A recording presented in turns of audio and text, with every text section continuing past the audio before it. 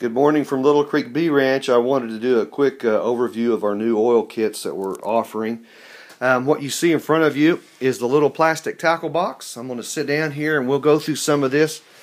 Some of you have asked, kind of what's in it and why we do what we do.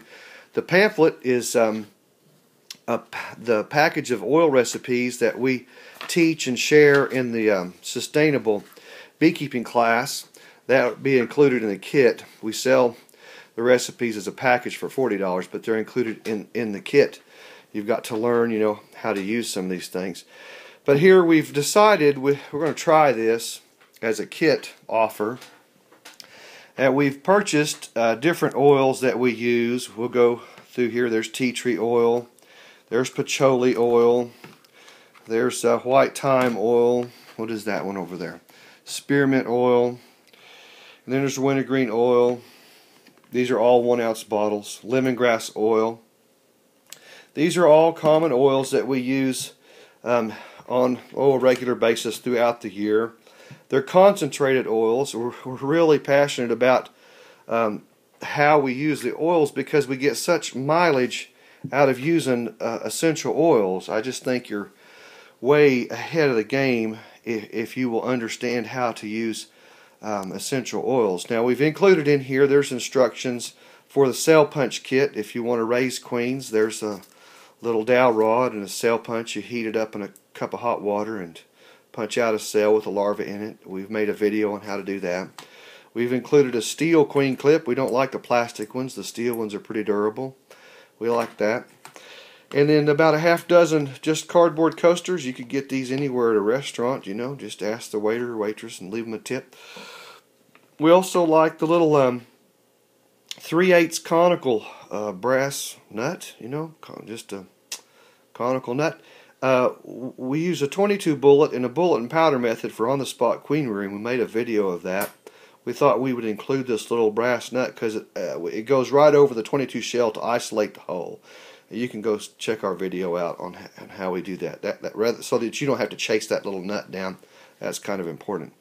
Oh, there's a little package of cotton balls. We made up a little bottle of swarm lure paste. I can't get it out. Little bottle of swarm lure paste. Then there's pantyhose that you can use for just a couple of small pantyhose. And then there's some colored pins. Now the push pins are for color coding messages to yourself on the side of the hive. Everybody's got their own little system of how they want to do that, but we like to use the color coded pins. You can make up your own little color code bar. The queen's good, or there's no queen, or they need to be fed, or whatever color code message you want to implement. You can do that.